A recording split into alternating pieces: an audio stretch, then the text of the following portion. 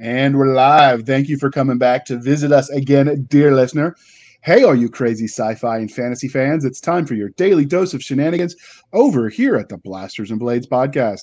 Just three nerdy veterans geeking out over our science fiction passions and fantastical fantasies. A place where magic is king, the sky is the limit, and space is the place. We are the podcast that puts the fun in dysfunction. So without further ado, I'm going to let our guest, Mr. J. Manfred Weichsel. I probably should ask you how to say that first, but can you tell us how to say your name and then introduce yourself to our listeners and viewers? My name is J. Manfred Weichsel. I was nowhere close. I didn't even get Manfred right. Weichsel is actually the German name for the Vistula River, which is in Poland. The Polish name for the river is Vistula. The German name for the river is Weichsel.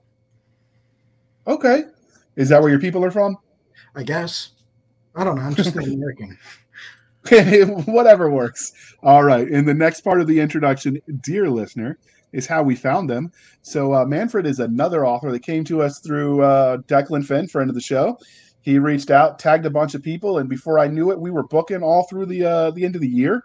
So he has a lot of weird people on his Twitter, but I'm here for it. And now you are too. So before we get too deep into this, Manfred, the religion question. Star Wars, Star Trek, or Firefly? I got to say Star Trek. I grew up watching the original series and The Next Generation. Love them both. They're both very different shows, obviously, but they're two of my favorites, and they both had a real influence on me growing up. Star Wars, I was kind of born, grew up like in between the two movies. Like I remember Star Wars Mania when I was younger, and then they were talking about like doing prequels, and they never did, and I kind of forgot about it. And then the prequel came out, and me and all my friends were extremely disappointed. We didn't like it, and I never really continued with it. So it's kind of a blind spot for me. But Star Trek, I can say I've seen the entire original series several times, and The Next Generation I used to watch a lot too. Okay. And because we're polytheistic here at the Blasters and Blades podcast, Game of Thrones, Lord of the Rings, or The Wheel of Time? Oh, definitely Game of Thrones. I only made it up to about season 5, but that's further than I made it with the other two. So did you watch read the books as well, or no? No, I read like half of the first one. It was okay. I'll read it someday, I'm sure. I have a deal with the audience that I will read Game of Thrones just as soon as George R.R. Martin finishes it. That's a pretty good deal. Which means I'll probably never get a chance to read it.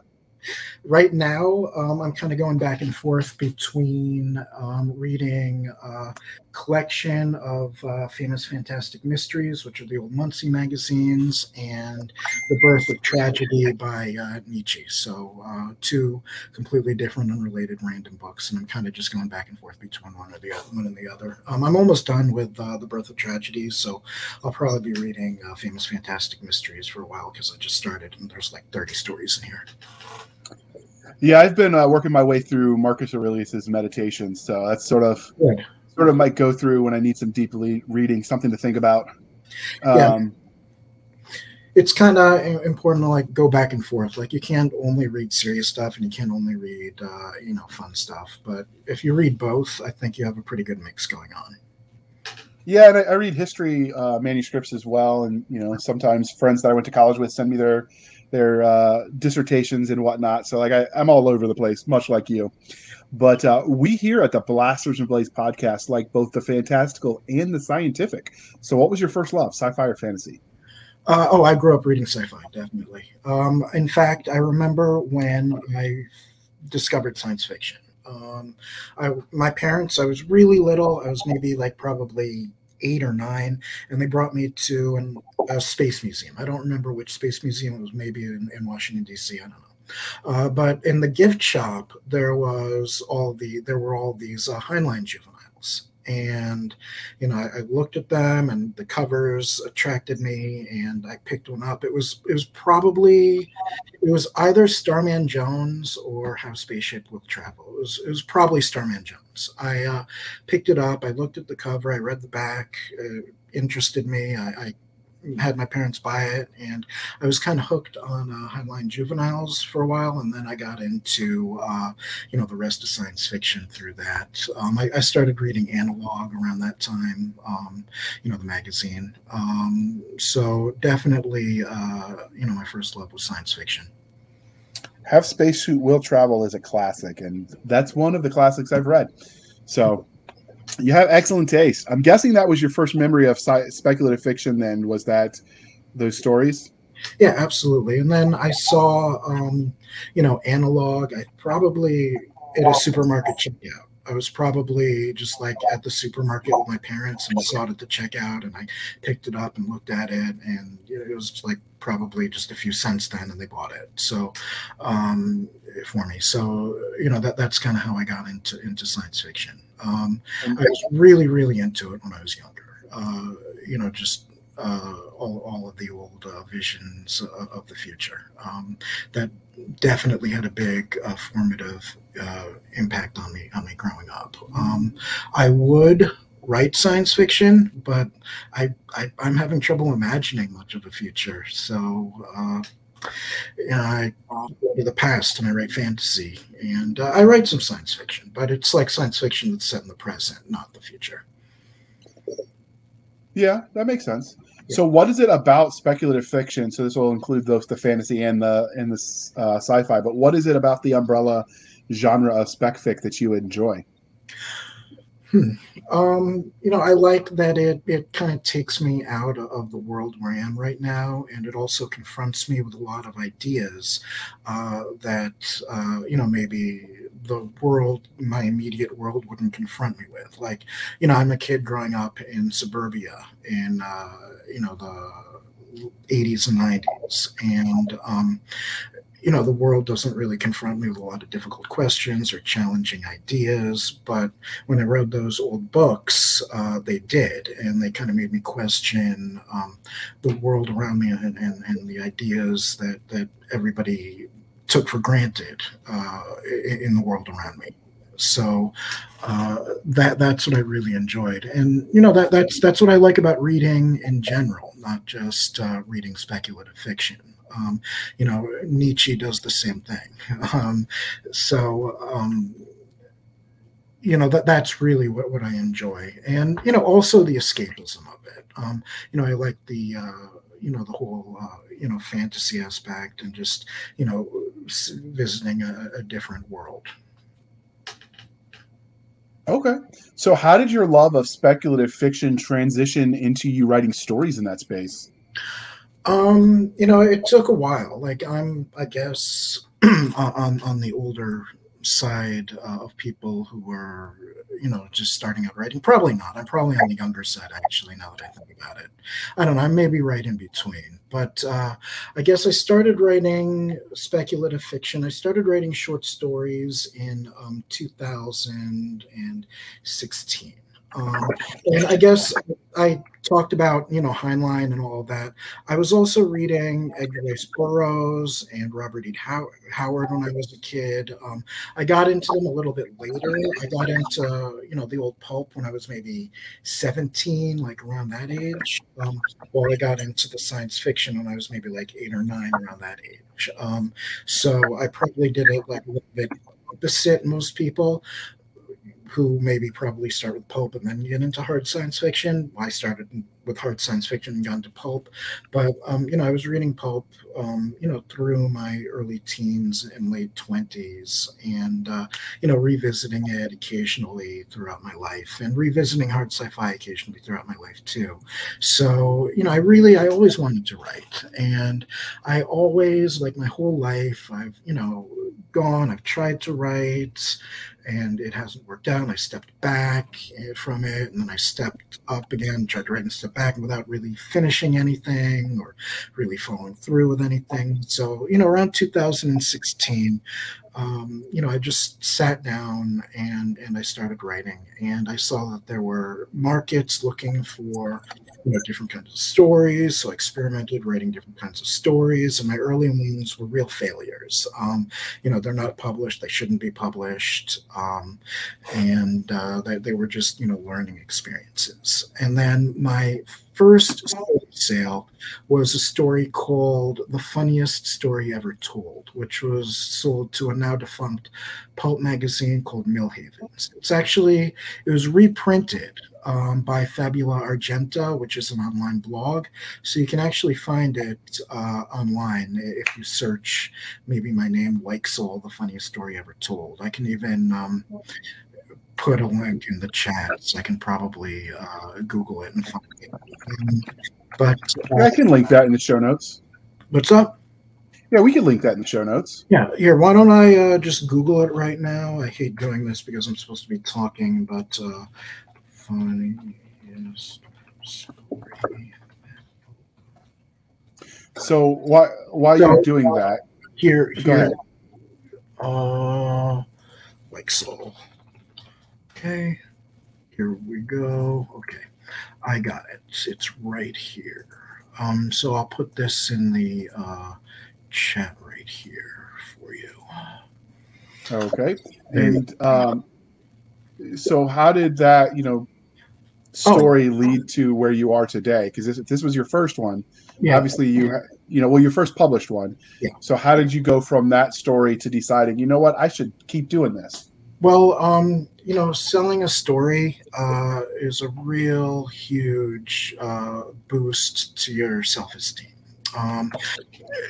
When you're a writer and you haven't sold anything and nobody's read anything of yours and you can't get people to read it, that doesn't feel so good. But when you sell a story, that's when you really feel, like you can do this. So my next story was to Cursova magazine. And that was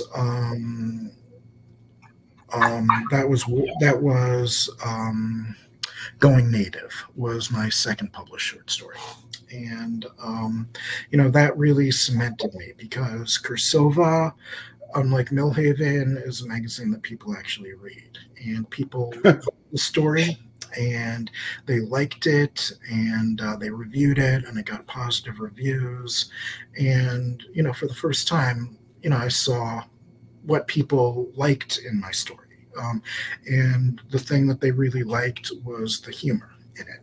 That's what jumped out at everybody, the humor and the satire. Now, on top of the other reading I was talking about, I also read a lot of old satire. Like, I love The Life and Opinions of Tristram Shandy Gentleman, Gulliver's Travels, Gargantua and Pantagruel, all the Lucian, all of those old satirists. I just love that. And I always kind of saw myself or identified with that kind of, social critique and social commentary that,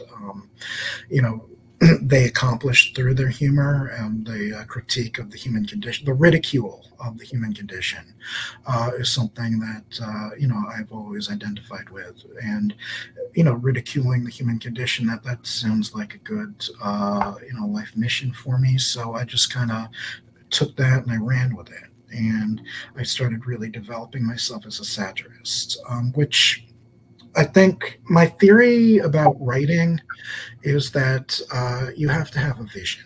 And I think, the problem with a lot of writing now and a lot of these scenes on social media and whatever is that, people kind of cling to this idea of what writing is supposed to look like rather than doing the work of forming their own vision. So I think what I did and what writers should do is you form a vision of what do I want to write? What kind of books do I want to write?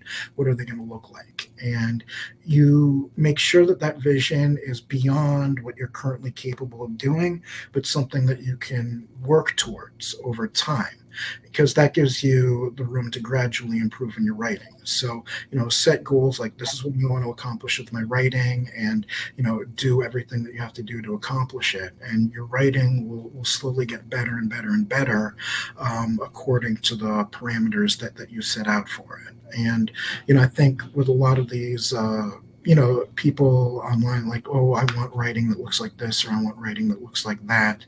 People write towards that vision, which I guess is what an editor is supposed to do. It's what John W. Campbell did with Analog, and it's what Frederick Poole did with Galaxy.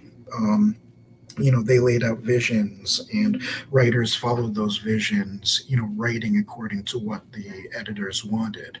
But the difference today is that a lot of these people aren't editors. They're just kind of, voices speaking out into the void. And so, the work, unfortunately gets scattered along with it. Okay. And since we're talking about your work at the moment, could you give us the Reader's Digest version of your body of work, aside from the ones you already mentioned? Right. So, I've sold probably a dozen short stories. I also self-publish longer works. So just like my earlier short stories were failures, my earliest self-published works were failures. My first really good one was the 2020 revised edition of Ibu Gogo. That's for sale everywhere. That's for sale on Amazon, on Apple Books, Google Play, Smashwords. It's available in all of the online bookstores, from Amazon to Barnes & Noble to just all of them. So Ibu Gogo is a satire about two groups of cryptozoologists who are searching for these little diminutive cryptids called Ibu Gogo. And the two groups of cryptozoologists are led by ex-husband and wife, and they're competing with each other to find these Ibu Gogo. But the Ibu Gogo kidnap the wife's team, and the ex-husband finds himself in a position where he has to save them. It's I'm probably not explaining it very well, because it's like really filthy. Like, it's just got like filthy rebel Asian humor all over the place. It's and it's gory too, and violent, and it's really funny. And it's my most popular book, for sure. And then after that, I did Five Maidens on the Pentagram, which is a gothic horror sex farce. That's one of my funniest books, and one of my most popular. Then I did two extreme horror books with a lot of comedy in them. And then I did Jungle Jitters, which is another jungle adventure book, which is about Ilya Ivanovich Ivanov, the Soviet mad scientist who in the 1920s attempted to mate human beings and apes in order to create a hybrid creature. And this book is about a cult in the present day that is descended from him and his ideas. And it's about three Hollywood ingenues, three starlets or wannabe starlets, who find themselves trafficked to the Congo in order to carry out these gruesome experiments. And that one's pretty funny too. And then, I know I'm probably not doing a good job expressing the humor in my books, but you just got to read them to see.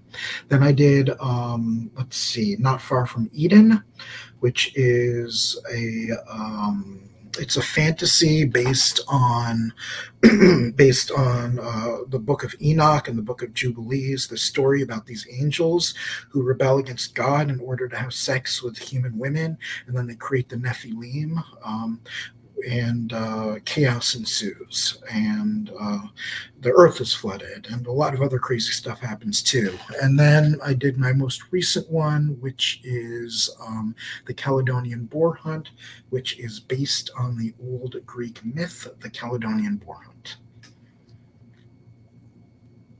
Those all sound fascinating, and we're not going to leave the audience in suspense on what we're talking about. If they're watching it, the cover's on the screen. But before we do that, so many authors let their own real-life experiences influence the stories they tell. So were there any specific formidable moments you think that shaped you as a storyteller that chose to tell these types of stories? I consider my stories to be very personal, and there's something of me in all of them. What that is private. Probably, I probably shouldn't say, and I probably have to do a lot of work to really dig it up and think about it. Some of it comes from my own, unconscious. Even and other stuff just comes from my biography. But I think when I decades and decades and decades from now, when I pass on and people start studying me and being interested in learning about my biography and who I actually am, I think people are going to be very, very surprised about how much in my life comes out in my books. But the big one probably is the 10 years I spent in Hollywood. My book, She Was Asking for It, which is an extreme horror book, and Jungle Jitters, which also satirizes Hollywood. Both of those take place in Hollywood, and both of those pull a lot from my experiences, in Los Angeles. In ways that probably people wouldn't believe if I just wrote it as a straight up nonfiction book. They'd accuse me of lying, like that guy James Fry. Okay, so obviously those all sounded fascinating, and adding more and more books every time I turn around to the to be read pile. But the Caledonian Boar Hunt, like you mentioned the historic ties to the premise, but obviously you took twists on that. So where did you come up with the premise and said, you know what, this story exists, and I'd like to basically do my telling of it? Because it looks like you're almost doing fairy tale retellings with classic stories, like that genre. Yeah, that's what my last two books were. Not Far From Eden was a retelling of an ancient Hebrew myth from the Dead Sea Scrolls, and the Caledonian Boar Hunt is a retelling of classic Greek myth. So the Caledonian Boar Hunt, it comes from Los Angeles too. Probably like around 2012, I was at the Getty Museum in Los Angeles, and there's an old painting of the Caledonian Boar Hunt. And it kind of jumped out at me, and I immediately became interested in the story. Now, I wasn't really a writer yet. I did go home and kind of read up on the story. Cracked open my Ovid and read his version. But I didn't write anything, and it kind of stuck with me for a long time. So, earlier this year, January, I was sitting down thinking, what do I want to write? And, the real question was, where do I want to spend the next several months of my life? And I was thinking about it, and that place was Greek mythology, because I always enjoy Greek mythology. I've read a bit, but I've never done like a really deep dive like I would need to do to adapt a classic Greek myth as a satire. As a just a short myth that's a couple paragraphs long is a almost novel length satirical novel. So I sat down and I just read and read and read, and learned all about Atalanta, all about Meleager, all about Calydon, all about Artemis, all about King Oeneus and all the different characters, and slowly put it together into the book that we have here, and that was great. Just escaping into the world of Greek myth. That was really just a wonderful experience. All of my books are really heavy on research. I write satire. I don't know. A lot of people don't know what satire is. So I'll just say what satire is. Parody is when you make fun of fiction. Satire is when you make fun of reality. But satire also has a connotation of being a little mean-spirited, of ridiculing human nature and human institutions and just individual humans.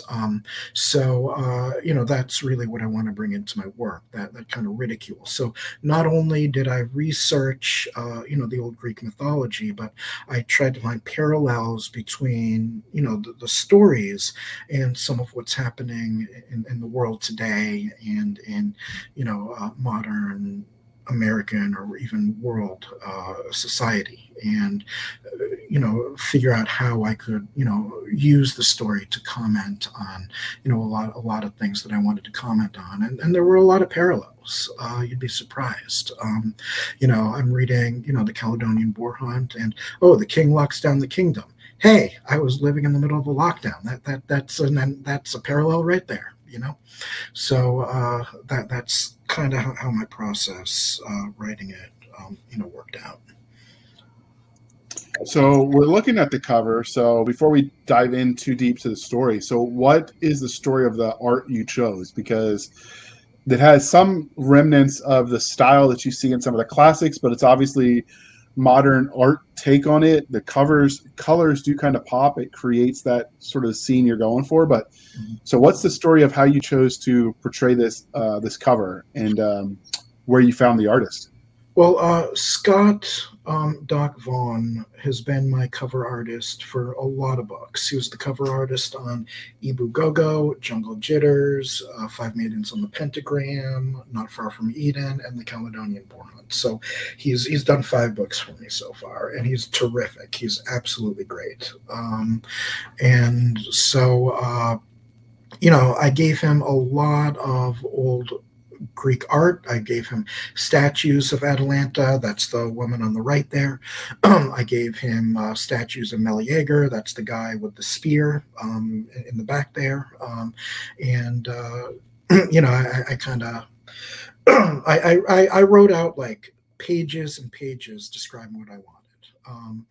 And he read it and he did it, but I knew that this was the scene that I wanted.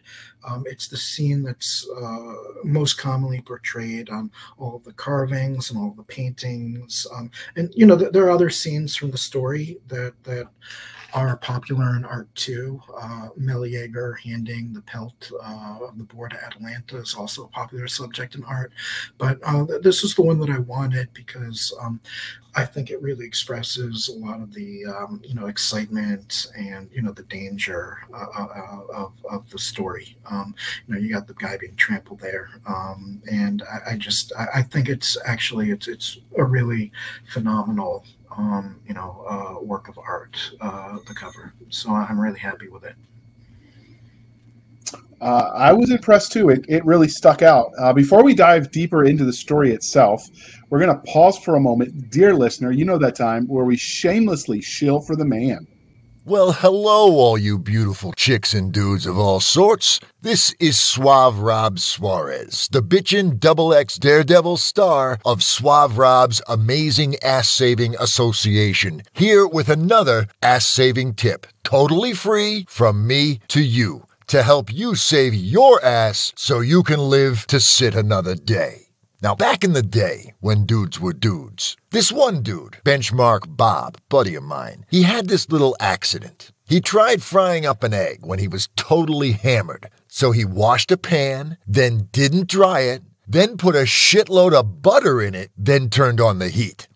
Well, when you do that, chicks and dudes, the water makes the oil go splatzo all over your own personal face. And good old Benchmark got his bench marked, if you know what I mean. Like, when he took his apron away from his face, it looked less like a face and more like someone had stepped on a pepperoni pizza. I don't like to think about it. But that goes to show you, always dry your pans before you put oil in them, man. Especially if you're frying an egg. Want to know where I learned all this gonzo shit? I got it all done up pretty for you in Suave Rob's XX Daring Do, the first book of Suave Rob's Awesome Adventures by J. Daniel Sawyer. Come share the awesomeness with me, my brothers, 'cause you never know. The ass you save may be your own. All right, welcome back. Thank you for sticking with us through that commercial interlude. And so we're back talking with Manfred about the Caledonian Boar Hunt. So what would your 30-second elevator pitch for this novel be? 30 seconds? Oh no, it's over. Okay, so the Caledonian Boar Hunt is a story about the king Oeneus gets drunk and fails to honor the goddess Artemis. As revenge, he sends a giant boar to terrorize the kingdom of Caledon. The boar, kills people. It destroys all the crops and all the vineyards. So the king organizes a hunting party led by his son Meleager of all the greatest heroes in Greece in order to go fight the boar. But I probably should have done a different elevator pitch. But no, I'm doing well. Most of it's about actually in the field before the boar hunt. See, what happens is Atalanta, the huntress, arrives, and none of the other heroes they don't want to hunt with a woman. That would be dishonorable to them. So most of the book is actually about them arguing about whether or not to hunt with a woman. That's not even true. That's really a small part of the book, but that's my favorite part of the book. I think it's wow.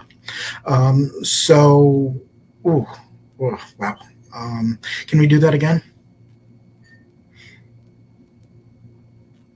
Hello? Absolutely. You killed it. There's no reason to redo it. You did good. So what do you think makes your retelling of this classic story so special? Well, most of the old tellings of the story are very fragmentary. Really, the only really complete version is Ovid, and that's Roman, not Greek, and it's a very Roman retelling of the story. While I feel that my retelling is a lot more Greek. There's themes like fate, like hubris, all of these old Greek themes pop up in the book. I'd say actually probably fate plays such a role in the book that it's almost the overriding theme of the book from the beginning to the end. I also really explore the relationships between Meleager and his mother, and Meleager and his wife, and Meleager and Atalanta, and I kind of make a little bit of a almost kind of love triangle between Meleager, Atalanta, and his wife. And my characterization of Jason is just off the wall. I was writing Jason, and sometimes, like, if I'll write a character, I'll just like imagine like an actor like in my head, like playing that character in order to help me get into it. And when I was writing Jason, I was thinking a very, very, very young Andrew Dice Clay, playing the role of Jason. Jason's just this like filthy mouthed sailor, because Jason is the first sailor. So I figured that Jason in real life would talk like a sailor, and that's how I made him talk. Okay.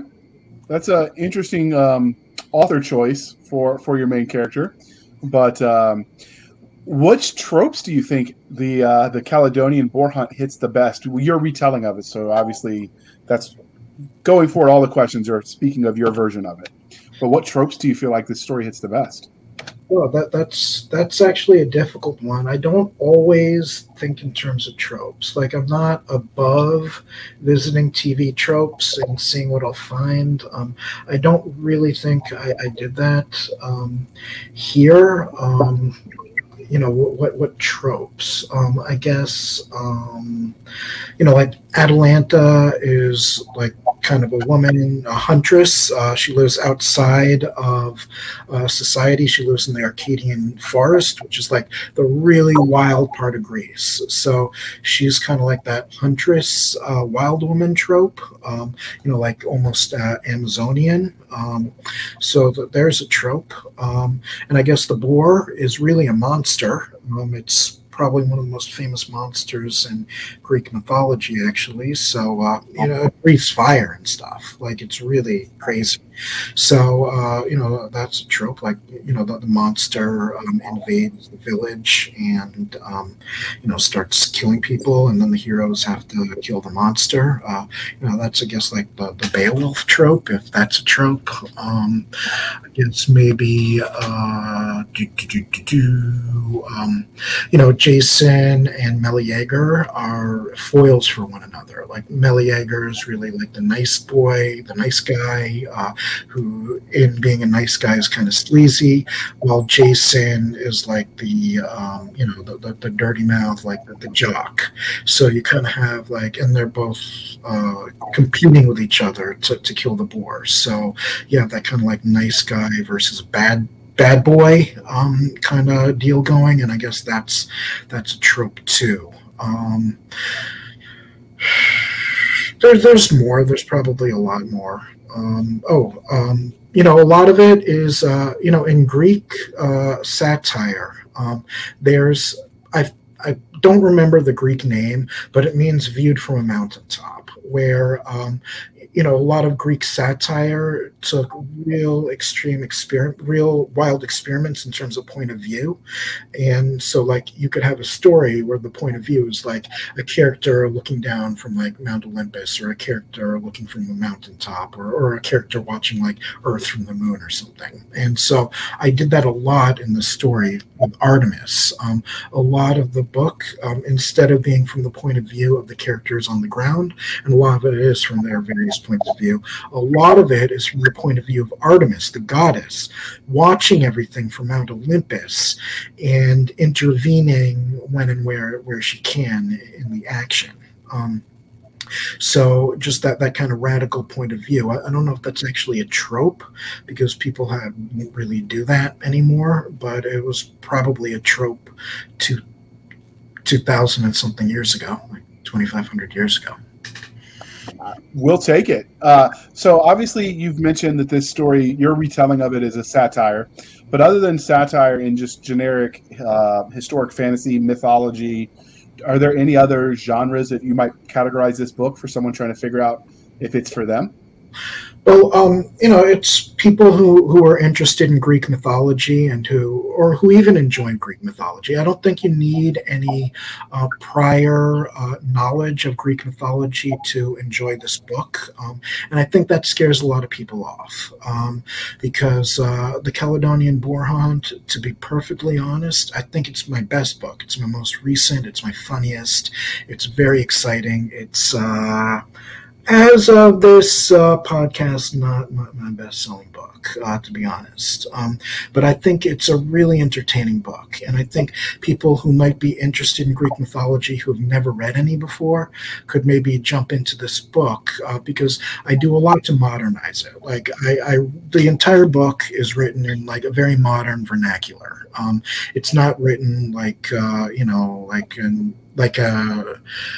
like a 19th century romantic translation of a Greek myth. It's written in like street language, basically, very coarse, street language. So, I think, people who enjoy more modern fiction could actually get into The Caledonian Boar Hunt. I think there's a little bit of horror in there. Like, there's a monster, it kills people, that's horror. So I think people who like a lot of gore in their stories, because there's a lot of gore in here, are going to like it. I think there's a lot of action. It's a story about a hunt, and when you're hunting with, this story takes place in the Bronze Age. It takes place 1300 BC. There's very little hard metal. Everyone's using, soft metals and stone tools to hunt the boar. So it's really difficult. Like, you're using one of those old spears. It's not just about aiming, like throwing and hitting the boar. Like, actually throwing the spear is hard. And it takes a lot of physical effort. So people who are interested in that kind of like action-based, storytelling, and are also going to be interested. There's that kind of pulpy aspect to it. where the characters are using very old weapons and doing their best with them. So I think people who like action are going to enjoy it, and of course people who like humor are going to enjoy it. But then it's fantasy and it gets very dark and so you could call it almost a dark fantasy. So I think people who enjoy fantasy and dark fantasy especially are going to get into it. So there you go. It's people who like humor, people who like action adventure, people who like fantasy, people who like dark fantasy. They're all going to dig this book. Okay, so the elephant in the room, you spelled Caledonian slightly different than spell check might say it was supposed to be spelled. So why did you spell it with a Y for C-A-L-Y for the Caledonian? I'm correct here. I did not put that spelling in the title of my book. Let me go look this up. Caledonian. So modern spelling. There's a lot of different ways to put it, but it's definitely spelled. I definitely spelled it correctly. The Greek. I think you're looking at maybe a different word because I just looked it up and I did not put a misspelling in the title of my book. I totally. So if you look at Caledonia, it's spelled C-A-L-E-D-O-N-I-A-N. I don't know if that's the people, if that's separate, if that's an older spelling. I was just curious because. Well, there's different ways to spell it. Like you could spell it with a K instead of a C, like a lot of Greeks do that. And instead of Caledonian, you can say like Caledonios. And the Caledonian boar hunt is the correct spelling because Caledonia is a real place. It's not like an imaginary. Right, and the reason I asked is because if you Googled it. I just gave you the Wikipedia page for Caledonia. Yeah, no, I saw. The reason I ask is because some of the modern spelling spells it that way, and if someone was looking for your book, they have to know how to spell it to find you. So I thought if we mentioned it, they would go, "Oh, okay, let me fix my spelling so I can find it." Well, look, Caledonia. Oh, I guess. Okay, Caledonia is a completely different place with an E. The Caledonia, I'm looking it up now. Caledonia with the E is in Great Britain. Caledonia with a Y is on the island of Aetolia in Greece. Oh, okay. So we learn something new every day. All right. So I'll take the opportunity to say, I wanted to use the Greek names of all the characters. This can be tricky because, I'm reading different sources and not all of them are Greek. Like some of them are Roman. But, you have to know that like Artemis is the Greek goddess. The Romans called her Diana. Okay. So, you're reading a story Heracles is the Greek name for the guy. The Roman name is Hercules. They're spelled and pronounced differently. So I did try to use the Greek names, where I could, with reason. And sometimes there's different ways to spell the Greek names in English because Greek is a different alphabet than English. So Caledonia could be with a K instead of a C, and that's fine because it's a different alphabet. I tried to do a balance between using the Greek names and spelling them in ways that the pronunciation would be obvious to an English language reader without having to, stop and think about it. Nope. And we learned something new, but either way, now they know how to spell it. They can look for you and find you and buy the book and give it a read. So now let's talk about the story itself. So what can you tell us about your main character? Was it just one person you focused on as a main character, or was it a cast of characters? I never focus, or I rarely focus on one person as the main character. Most of my books are ensemble pieces. In this case, though, the protagonist is Meleager. He's a prince of Caledon, and his father set him to lead the boar hunt. Now, he just wanted to go out and hunt the boar himself because he's invulnerable. He can't be injured or destroyed or hurt. And his invulnerability plays a part in the story. that I tell. But he wants to go alone, but his dad won't let him because Artemis, she wants to kill the king's line, all of his kids, and Meleager is one of his kids, so can't go alone. So they bring great heroes from all over Greece. About half of those heroes that come are former Argonauts who come with Jason. And Jason, is real kind of possessive, and he wants to take control of the boar hunt and lead it because he wants to be the one to kill the boar, because whoever kills the boar wins the prize of the hunt, which is the Tuscan hide of the boar. So, he's kind of a rogue. He does what he can to undermine Meleager's leadership, and they ruffle feathers a bit. But, Meleager also falls in love with Atalanta on sight. And, this isn't good because he's already married, and his wife happens to be the sister of Idas, one of the Argonauts, and I guess Idas's brother, Lycaeus. It causes a lot of drama. And like a lot of the book is about the little interpersonal drama that goes on between the characters during the course of before the hunt and the actual hunt itself. Okay. So were there any secondary characters in this story that were memorable to you that you focused on at all? There are so many secondary characters in this book.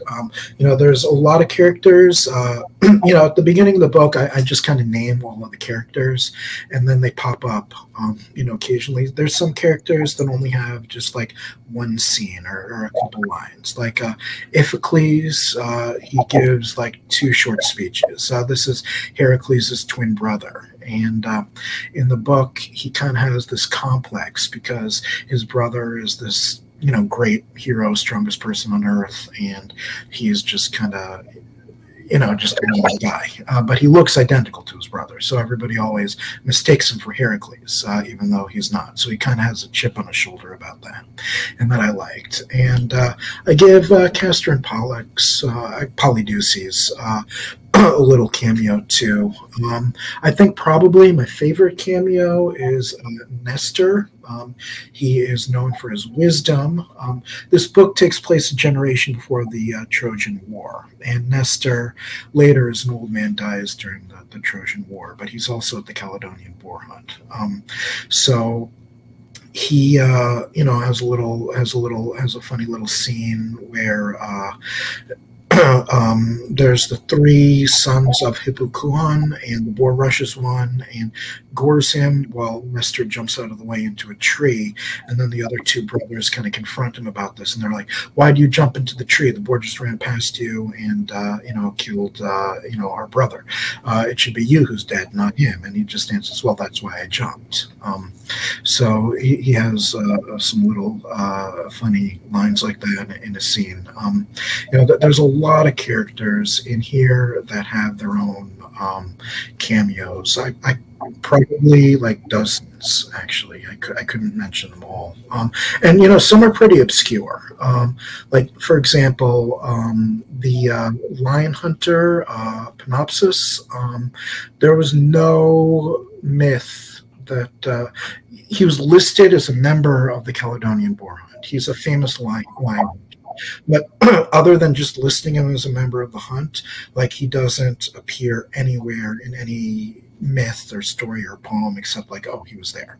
So I looked at him and I read all about it, and I found his epitaph. An epitaph is like a little thing you read about, like, the guy after he dies. And his epitaph tells like how he dies hunting. So I kind of took his epitaph and worked that story a little bit into the actual myth, and I was really happy how that turned out.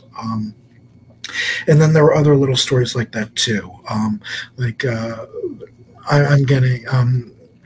probably getting a little too didactic here, or what's the word? Pendatic, or whatever the word is. I'm enjoying it though, so hopefully the audience is too. But we all know, dear listeners, that I'm a little bit of a history nerd, so this is right up my alley.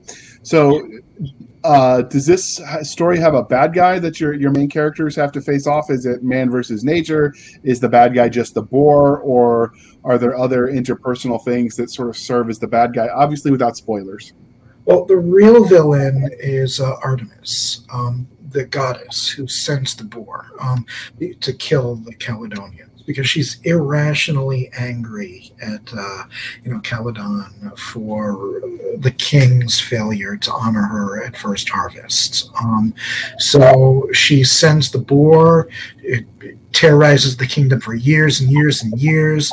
She does all this stuff. She tries to kill the king's kids just because she doesn't like the king.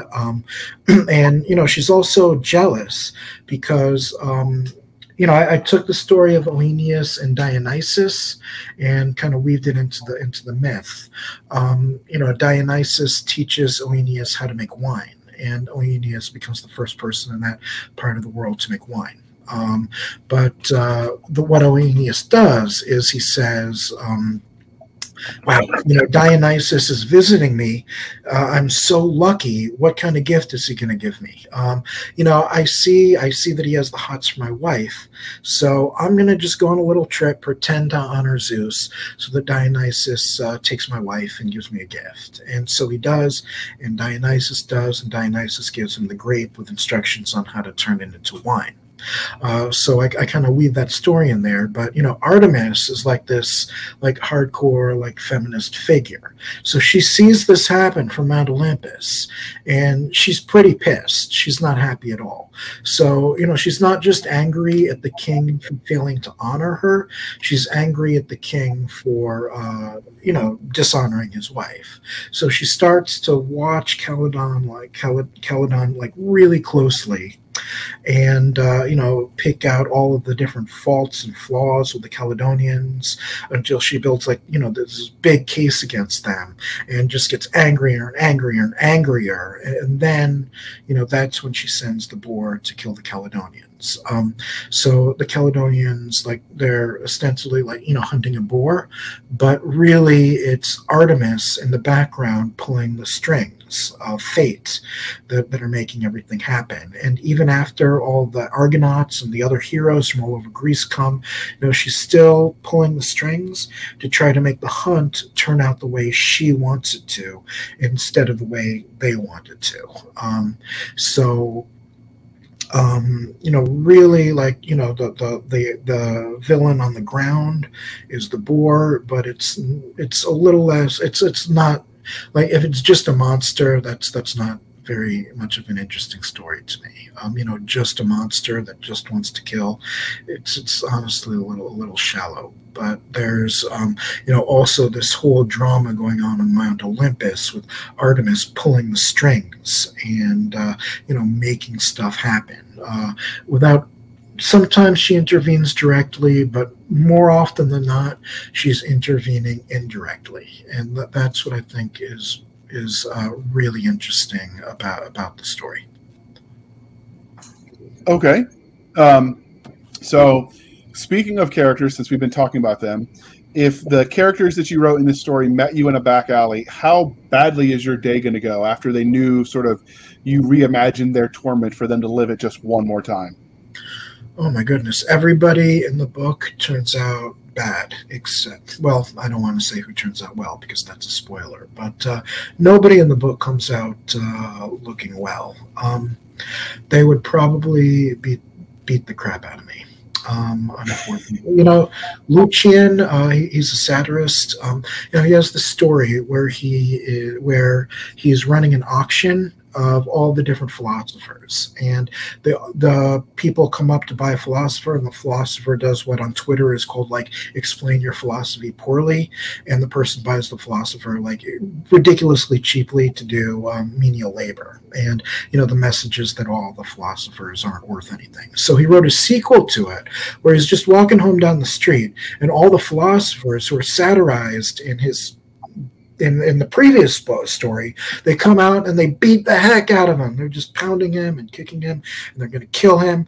And so he calls on truth to act as a judge for him to see if like he portrayed them accurately. And at the end of the story, truth sides with Lucien and not the philosophers. So perhaps something like that would happen. Like the characters would come up, they'd be really mad at me for making them look all bad, and for portraying them in over the top comedic manner, and they'd start beating me. But maybe I'd call in, like, I don't know, the muse or truth or somebody like that to act as my judge and defend me against these characters, because I really think I might have not portrayed them in a flattering way, but I do think I portrayed them in a realistic and accurate way.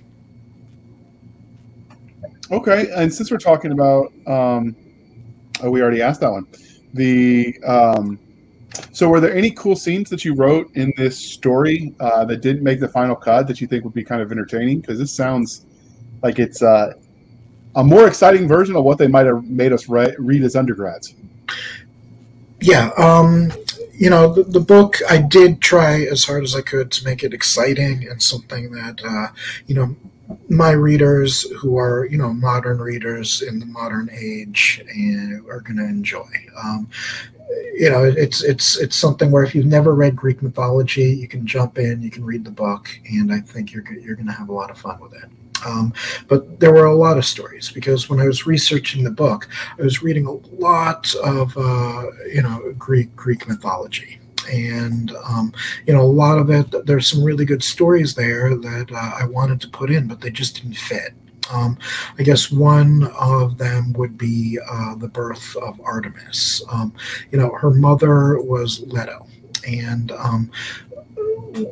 Leto had had an affair with Zeus. Now, Zeus's wife, Hera, she wasn't happy about that. She's never happy when Zeus has an affair, and always tries to get revenge on the woman.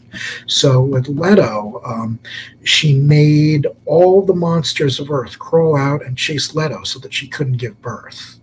And so she's running all around the world with these two twins in her stomach, Artemis and Apollo, and she can't give birth anywhere. And finally, she finds like a little floating island, like some seaweeds that are floating, a floating island, and she climbs onto the island, and finally she's able to give birth. And that was a scene that I thought I could really write well, and I did kind of sketch it out without really finishing it. I wanted to put it in the book, but it just didn't fit.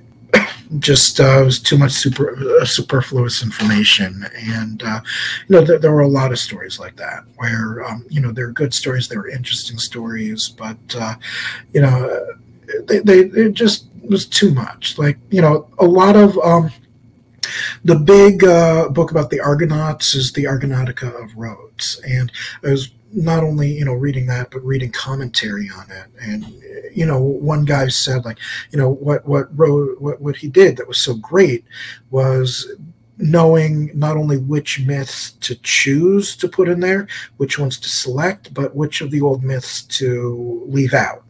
And that kind of sense that he had of what belonged where is what made the book so good. So I kind of read that, and I'm like, that's right. The book, it's not going to be good because of what I choose. That's going to make the book great, but what I choose not to include is going to make the book too, because I've got to be the one making choices when I'm working with old material of where I want to put the focus on, and what I want to say with the material, and what material I want to use to say that, and what I want to exclude. So there's a whole lot where they're great stories, and I would have loved to have written them, but they just didn't fit with the overall theme, or with the story I was trying to tell, or the way I wanted to portray the character, or some other reason, or those stories had to wind up on the cutting room floor. Okay, so what can you tell us about the larger world where the story is happening? Is it just standard Greek history? Did you add anything to it? Well, the story takes place 1300 BC, which is a very long time ago, because it's 2020 now, so that would have been 3000 200 and something years ago. Not exactly 1300 BC, but around that time. So, you know, I thought back, like, you know, Jason has just become the first sailor. Before Jason, everybody was going everywhere in little logs that were dug out from canoes that were dug out from logs. And Jason had Argo build the first boat, the Argonaut, which was able to carry 50 people. So I kind of thought back, like, you know, Jason's like a city guy, right? Like, he's like city. And so he's from Iolcus, or however you pronounce it, you know, big city. Well, I kind of portrayed Caledon as country, as you know, off the beaten path. So I thought, like, there's technology that has reached the cities so far that hasn't reached the country yet, because things traveled like a lot slower then. So, you know, one of the Argonauts has an axe when Caledon doesn't have hard metal yet. And Atalanta has a bow and arrow, and she's the only person there with a bow and arrow. And Castor and Polydeuces, they ride horses, while the Caledonians haven't discovered horseback riding yet. And so, you know, I did a lot of thought in terms of the technology and how it would impact, you know, the culture way back then. And it's probably not entirely accurate, you know, but, you know, I did what I did to serve the story more than anything else. So in terms of that, yeah, it also takes place in the backdrop of, you know, the voyage of the Argonauts, the quest to retrieve the Golden Fleece, because the Argonauts have just returned. Jason's all like, yeah, I'm a hero, I got the fleece. And, you know, he's like the man. And, you know, his chest is all puffed out. You know, he's full of pride. You know, his ego is like through the roof.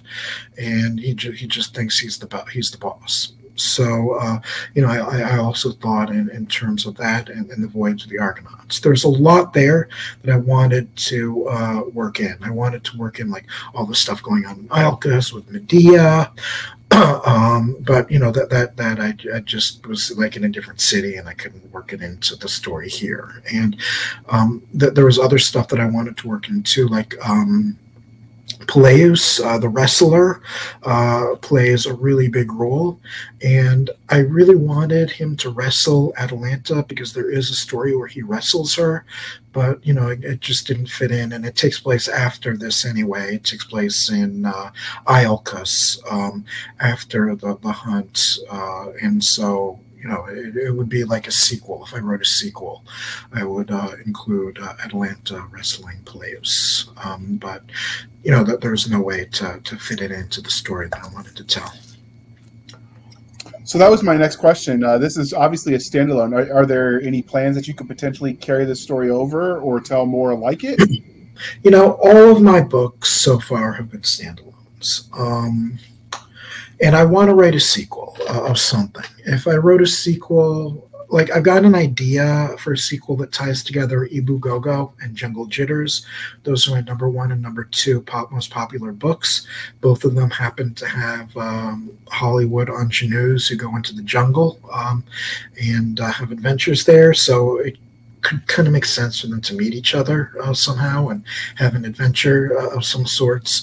With the Caledonian Boar Hunt, I'd love to write, you know, I have an idea for a story like Jason and Medea, and, you know, telling, you know, that story, like, around the Caledonian Boar Hunt.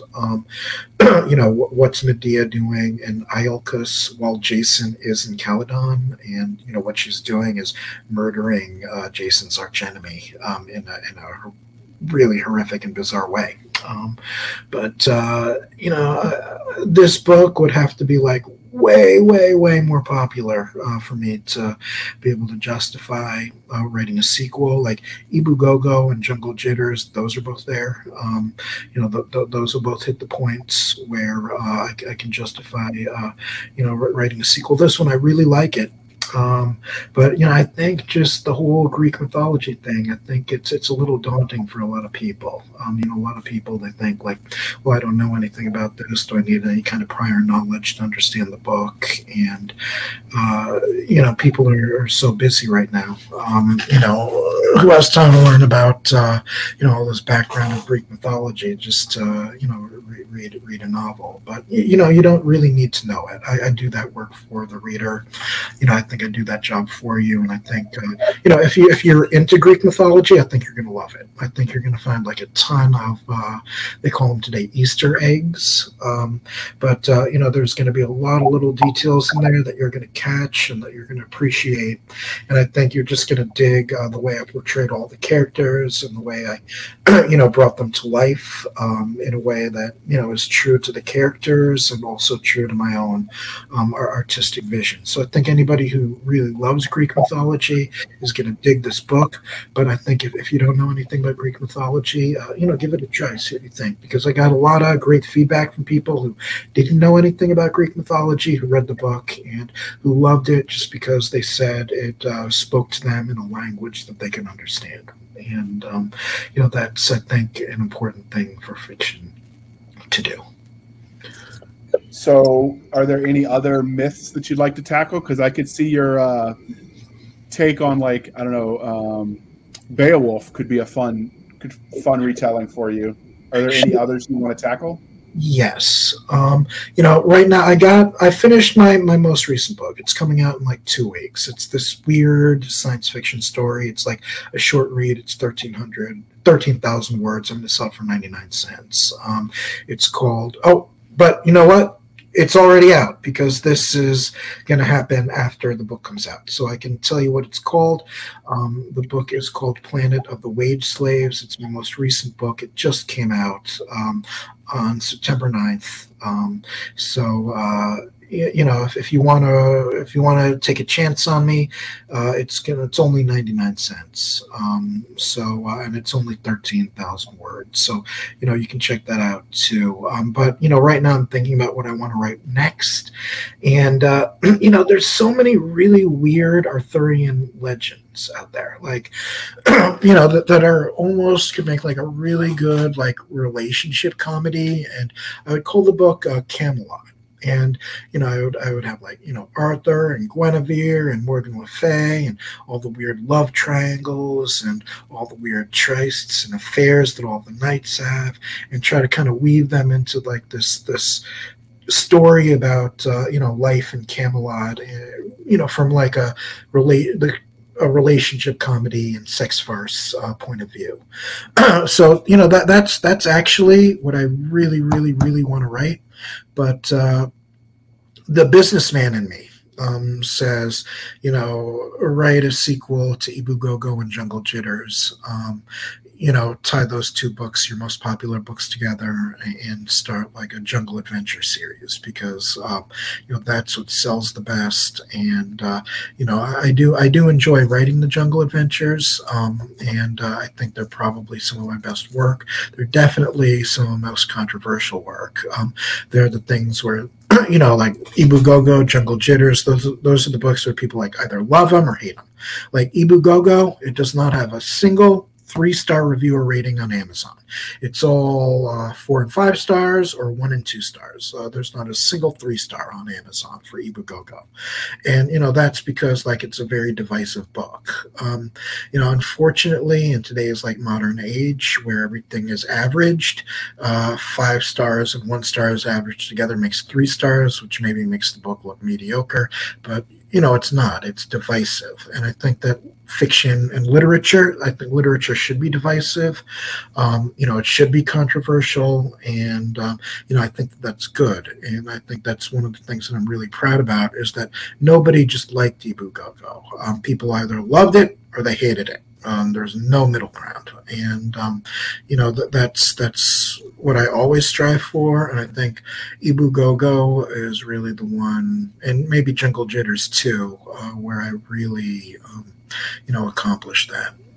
So, I do kind of want to continue those and revisit those characters, because it's been a while now since I wrote those 2 books. I've grown as an author and I've changed as an author. So, I think I'm at a point where I can take those characters and say something new with them. Well, I think if I was writing a series where I just wrote like one book and then another book and then another book, they'd all start to look the same because I wouldn't be growing as an artist. But, writing all this other stuff that I have, I think I'm in a place where I can go back there and say something new with it that's really going to surprise people and really, I think, delight my fans and, piss off my detractors. At some point, I'll write Camelot. Maybe I'll do like the Jungle Adventure sequel, and then I'll write Camelot as like a little break. Okay. Well, this interview is clearly winding down, but was there anything about the Caledonian boar hunt that we didn't ask that you wanted to tell us before we wrap this up? Anything that you didn't ask? I think you were really thorough. I just, I hope that people listening to this decide to check out the Caledonian boar hunt and, give it a try because it's a little different. Might take you a couple pages to get into it and to get used to my style because I write it in a very unusual conversational style. This one. I all my books I have like an idea of where I want to go, what kind of style I want to write them in. And this one, like I knew I wanted it to sound like somebody like sitting there at a bar telling this crazy story. So I wrote it in a very conversational, very vernacular style that might take a couple pages to get into, but once you do, I think you're going to enjoy it. So I encourage you to check out the Caledonian Boar Hunt at the bookstore of your choice. It's available everywhere. It's available on, the ebook is wide. It's available on Amazon, Google Play, Apple Books, Smashwords, Kobo, you name it. The paperback is also wide. It's available on Amazon and most bookstores that sell print-on-demand books are going to carry it because I distribute it, pretty widely. So if you use like bookshop.org or another service to find, paperbacks, order them to a store near you and go pick them up. You can do that, or you can order it to be delivered to your home from the store of your choice. I encourage people to, shop at Amazon, but also shop, elsewhere if you choose to, because, you can get books anywhere.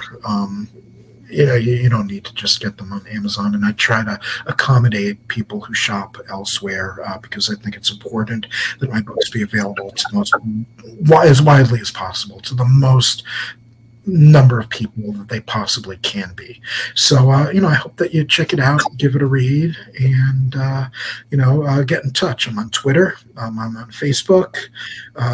You can shoot me a DM. You can join my mailing list if you want to, and get updates, every month or so, and when I have a new book out. So yeah, keep in touch. Read the book. Tell me what you think. And I look forward to hearing from you.